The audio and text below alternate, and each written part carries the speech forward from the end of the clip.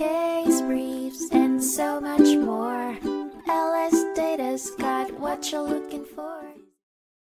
The Supreme Court of the United States heard the case City of Indianapolis versus Edmond in 2000, which examined the constitutionality of a highway checkpoint program in Indianapolis aimed at detecting and preventing illegal narcotics. The plaintiffs allege that the program violated their constitutional rights, leading to a lawsuit challenging the program's compliance with the Fourth Amendment. Previously, the Court of Appeals decided that the checkpoints contravened the Fourth Amendment. The Supreme Court affirmed this decision, ruling that the checkpoint program's primary purpose must be specific, such as detecting illegal aliens, drunk drivers, or another specific type of crime. If a checkpoint program's primary purpose is indistinguishable from the general interest in crime control, it is not approved under the Fourth Amendment. The majority opinion stated that the Indianapolis checkpoint program was constitutional in line with earlier cases where checkpoints for combating drunk driving and intercepting illegal immigrants were deemed legal. The parties agreed that the checkpoints were operated in a predetermined manner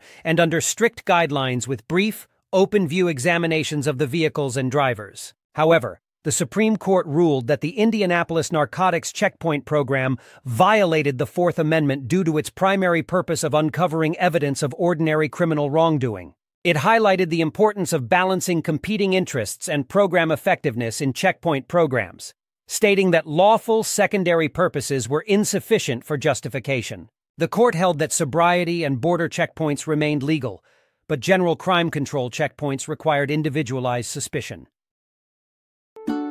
Case briefs, and so much more. LSData's got what you're looking for. Visit LSD.law, elevate your mind.